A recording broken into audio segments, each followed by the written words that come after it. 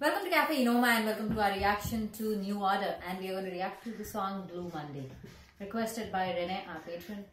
Let's get started with this reaction to Blue Monday. This will be an honest reaction, a single take reaction, uncut reaction to this song. We always like to make honest reactions. It's always is honest reaction. It's always is uncut. Nobody else can do the same thing that we do during our reactions on this channel.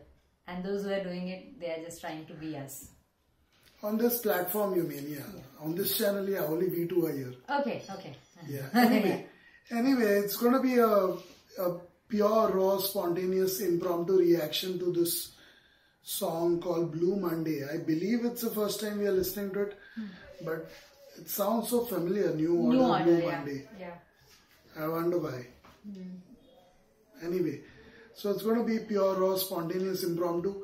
If you're not open to reactions from reactors like us who live in Mumbai, India, you can leave right now, because if you're not open to listening to and respecting our views on music that is requested by our patrons, this isn't the channel for you. We are more than happy if we don't have you with us here. You know, we would rather have people who are more open, respectful and accepting of people from different races, different faiths, different cultures from yours. We listen to music almost exclusively from out of our comfort zone, out of our culture, and we do it almost every single day of the year. You know, that itself is an amazing feat on this platform, because no one else, no other reaction channel can claim to have achieved what we have achieved in this short span of 2.5 to 3 years that we've been on this platform called YouTube. This amazing, wonderful, wise, honest platform called YouTube. Anyway, let's get started. New Order, Blue Monday.